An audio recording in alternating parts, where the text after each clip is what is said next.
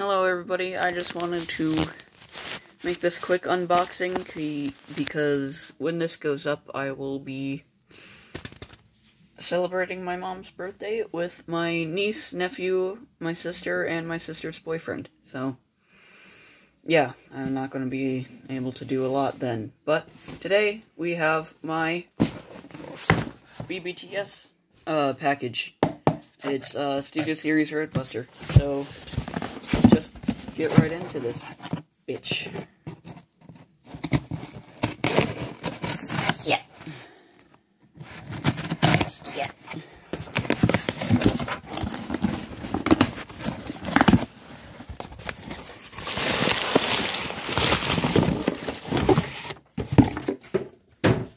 We don't care about the box here. Thank you, blah blah blah blah blah blah blah blah. Here he is, Studio Series Roadbuster, in all of his green glory. Look at that guy. We'll get a closer look at him when I get him out of the package. Package. Yeah.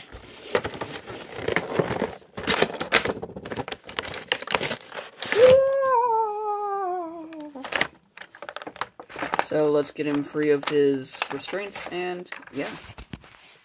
So, first impressions, I think this guy is pretty good. He is very faithful to the original on-screen appearance. He looks leagues, and he is bounds ahead of the original one in terms of detail, in terms of presence, in terms of everything. Me, personally, I think this guy was worth the money I spent on him, but one complaint right out of the box is that for me, his little machine, his Gatling gun, comes off too easily, but that's just the peg is too shallow. So if you get Studio Series Roadbuster, just know that this peg on his arm is very shallow, and this won't plug in all the way. But other than that, that's pretty much it. On mine, the elbow is a little loose, but whatever. But yeah, I think this is a solid representation.